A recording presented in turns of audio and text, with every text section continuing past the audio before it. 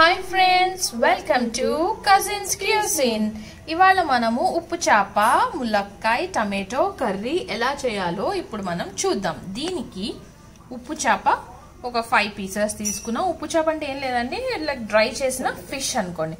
ఇక్కడ మనం డ్రై చేసిన ఫిష్ లో పండుగప్ప అనే దాన్ని తీసుకున్నాం. దీన్ని కట్ చేసి నీట్ గా వాష్ చేసి పెట్టుకున్నాము.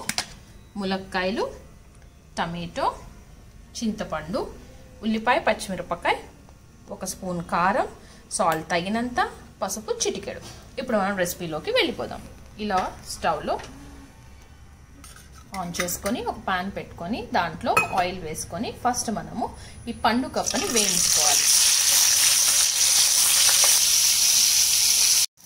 చూసాం కదండి, ఇలా బాగా ఫ్రై చేసుకోవాలి. ఇప్పుడు దీన్ని మనము సెపరేట్ చేసి ఇంకొక బౌల్లో తీసేసుకుందాం.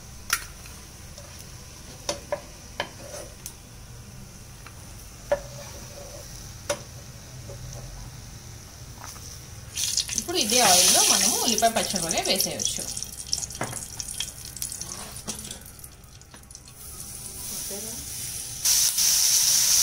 ఇది కూడా బాగా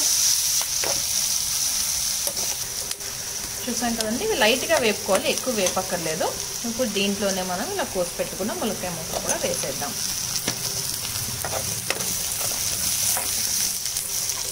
ఇప్పుడు ఇలా ఒక 5 మినిట్స్ మనం మూత పెట్టేసి మగ్గనిద్దాం. ఇప్పుడు 5 మినిట్స్ తర్వాత మగ్గిన తర్వాత తీసేసి ఒకసారి మనం కలుపుకొని దీంట్లో ఇప్పుడు మనం టమాటోస్ కూడా వేసి మళ్ళీ మగ్గించుకోవాలి. ఇప్పుడు మళ్ళీ ఇంకో 5 మినిట్స్ మగ్గించుకుందాం. ఇప్పుడు ఇలా ఓపెన్ చేసి టమాటో ఇవన్నీ బాగా మగ్గాయి కదా, దీంట్లో ఇప్పుడు తగినంత సాల్ట్, పసుపు తగినంత, కారం ఒక స్పూన్ బాగా కలుపుకోవాలి.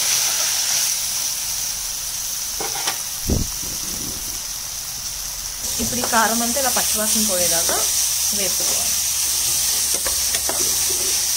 దీంట్లో ఇప్పుడు మనం చింతపండు పులుసు వేయాలి.